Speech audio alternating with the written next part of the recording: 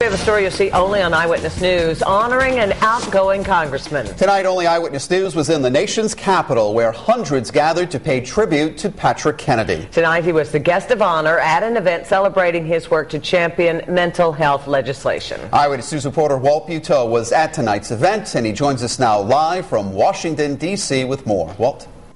The passion, the focus of the night was the Paul Wellstone Addiction and Mental Health Equity Act. It is a passion of Patrick Kennedy on a night of tears and laughter.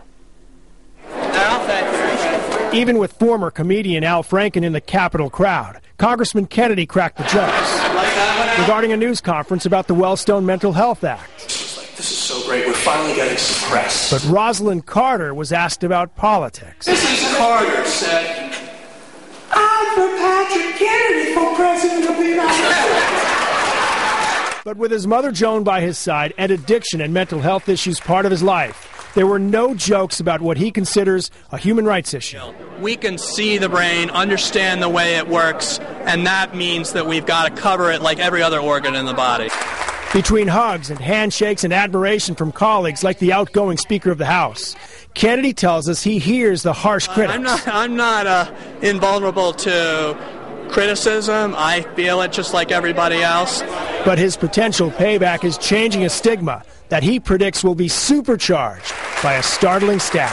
The fact that suicide rates for our soldiers in existing uniforms surpass those killed in action should be a wake-up call to all of us. Hope still lives, the work goes on, and the dream shall never die.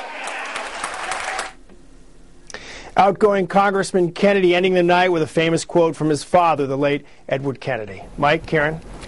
Well, did Congressman Kennedy drop any hints tonight as to what his plans might be once he leaves office?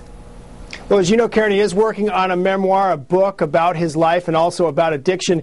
And he's also, of course, said that he wants to work somewhere in the mental health and addiction field to champion that cause, much the way his aunt has championed Special Olympics. All right, that's Walt Buteau live from Washington. Thanks, Walt. Eyewitness News was also at the